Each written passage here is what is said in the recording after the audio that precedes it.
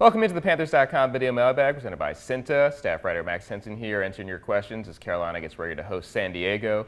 We've got our first question this week from Ike, who says, I was very impressed by the way the O-line played against Seattle. Do you feel they will do the same against San Diego?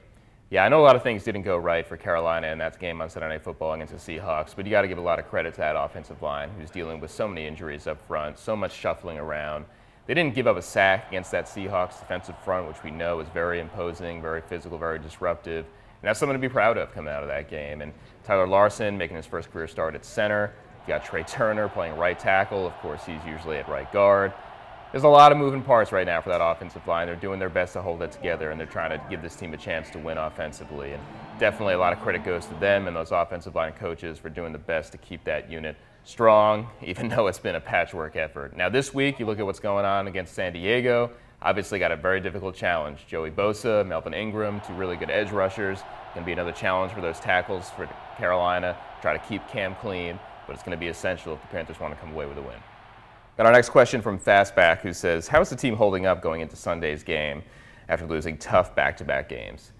Holding up the best they can, and it was definitely tough. That West Coast trip out there for the full 10 days, tough loss in heartbreaking fashion to the Raiders. Followed that up with, as we mentioned, a really difficult, lopsided defeat in prime time against the Seahawks.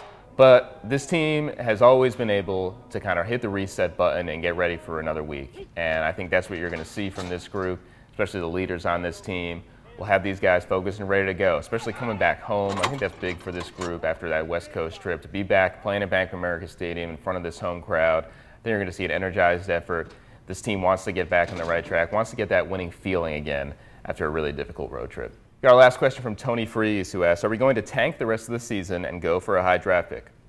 No, that's not going to happen. This team will not allow that to happen. That's really just not how it works in this league. There's too much pride at stake. There's too much work that goes into an NFL season. You go all the way back to off-season training and training camp and those dog days, preseason, and the start of the regular season here. You don't get so many opportunities to go out there, put your best foot forward on a Sunday. And yes, there are players on this team who have long-term futures assured. There are a lot of guys who don't, and they're playing for opportunities beyond this year. And when you combine all that together, it makes every game meaningful for anybody in the NFL. And that's just the way you look at it. You want to go out there and get a win for all that work that I mentioned you put in throughout the offseason to get to this point.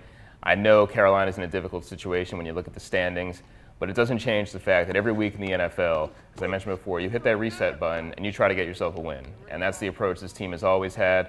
Regardless of circumstances, they're going to approach it that way. And you can best bet that this team is going to put its best foot forward when they face the Chargers on Sunday. Thanks for the question this week, everybody. We'll do it again next time, right here on Panthers.com.